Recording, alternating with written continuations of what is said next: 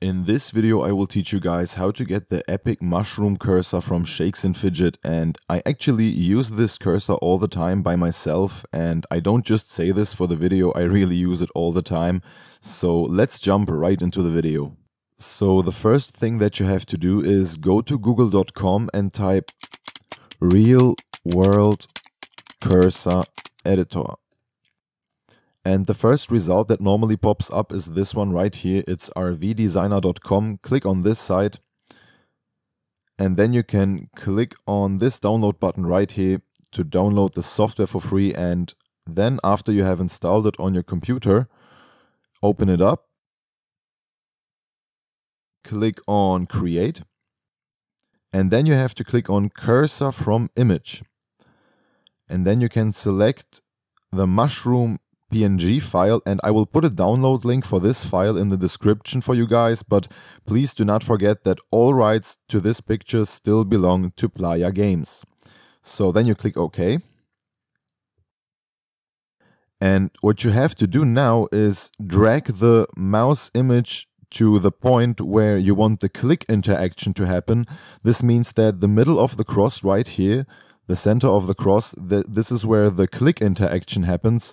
So in my case, I like to drag it to this point. So at the top of the mushroom, this is where the click happens. And I like it like this because if you place it like this, when it's in the middle, then sometimes it's hard to hit the buttons. So I love to have it like this. And then when you're happy, you go on File, click Save As. And then you have to save this thing as a cursor file, and the ending should be the first three letters of the word cursor. Then you click OK.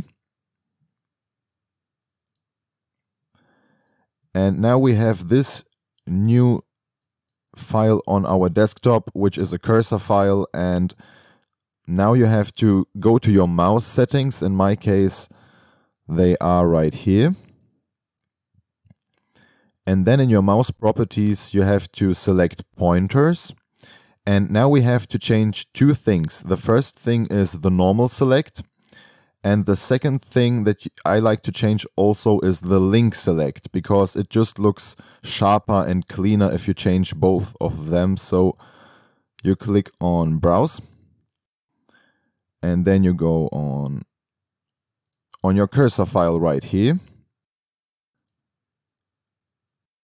Perfect, click apply, and that's it, guys. Now you have a nice mushroom pointer, and I really love the design.